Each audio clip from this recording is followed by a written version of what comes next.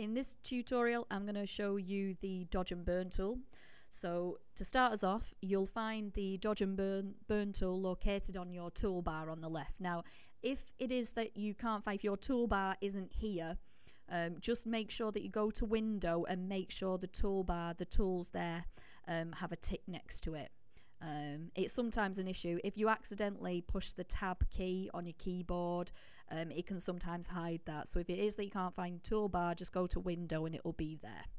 So the dodge and burn tool is literally a leveling tool in a brush. So whereas before we just leveled the image, it levels the whole image, you might just want to level a section of it, so make a section of the image darker or lighter, and that's why we have the dodge and burn tool.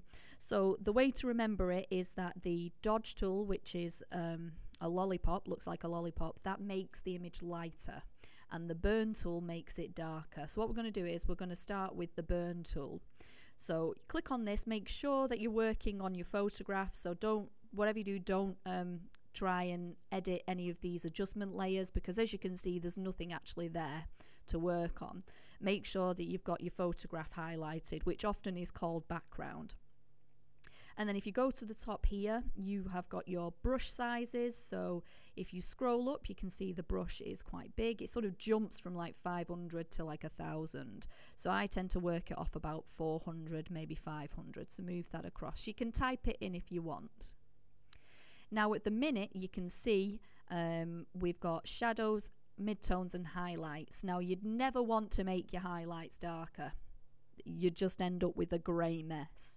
So in this case, all I'm going to do is I'm going to just highlight the shadows. So whereas we talked about the histogram before, that is recorded on your levels tool, what it'll do is it'll only adjust those pixels that are in the nearer the darker tone. So that 1/3 on the left hand side, that's all it will edit.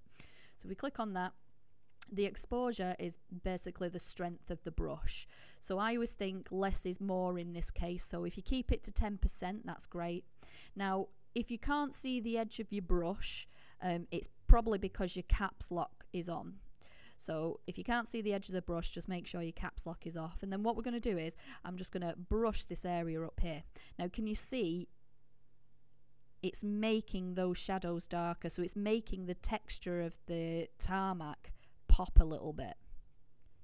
Yeah. Now it might be worth you going round the box. So if it is like you've got like you want to sort of make the box appear, in this instance make the box want to pop a little bit out of the image, just make sure you go around the edge of it. If I click on it, can you see at the minute it's not doing anything to that box? It's because that is considered a highlight, and the way you've set it is you've only set it to adjust the shadows. Okay.